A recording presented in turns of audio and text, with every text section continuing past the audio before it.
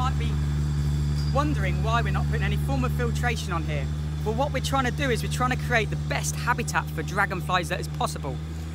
Yes, filtration would be a good idea, but when it's a dragonfly pool, you want to create a much better environment for the dragonflies. So having pumps and filtration, you have to be very careful on what forms. So you wouldn't want an open pump because the dragonfly larvae will get sucked up and be tried to be filtered. So that's a no-no, definitely no-no in a dragonfly dedicated pool. This particular pond, we're not going to put any form of filtration on at all, apart from wetland filtration. There is going to be a few leaves that go in there, but that's not a problem. We've basically sited the pond underneath the birch tree that only produce very small leaves and they're not too much of a problem. If you were, on the other hand, having them under a horse chestnut or an oak or a beech, then it would be a problem because they sit in the water for too long. But birch are fine. Next year, when the leaves start to fall, what we can actually do is we can put a net over the pond and it can be pitched. But if you check out some of the other videos about protecting your pond from a leaf scenario, on this particular one, we're not really worried about the leaves this year because the leaves will add compost and they will start to break down and it's great for the environment. This pond is going to look so much better in a year to 18 months.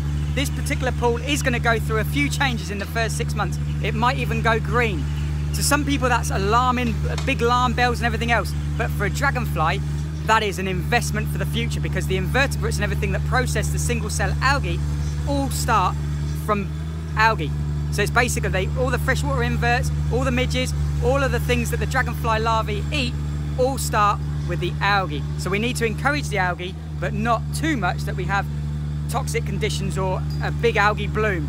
It's very much a case of, it's all about balance.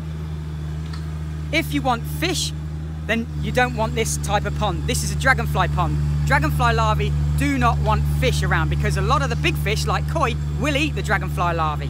So you don't want to put fish in this sort of type of pond. In the UK, we're in Warwickshire. What fish, let's say you wanted fish, let's say, Mark, I don't want just a dragonfly pond, I want fish in this pond. Then I would go for stickleback or minnows. Anything else is going to be competing for the dragonflies. If you want dragonflies and a few fish, then stickleback and minnows are no problem at all. They're not going to create feces, they're not going to be very dirty fish, and they're going to complement and basically not outcompete the dragonfly larvae for food. So if you want fish, minnows and sticklebacks. If you want perfect ornamental pond, this is not the pond for you. If you want dragonflies, it's a big thumbs up.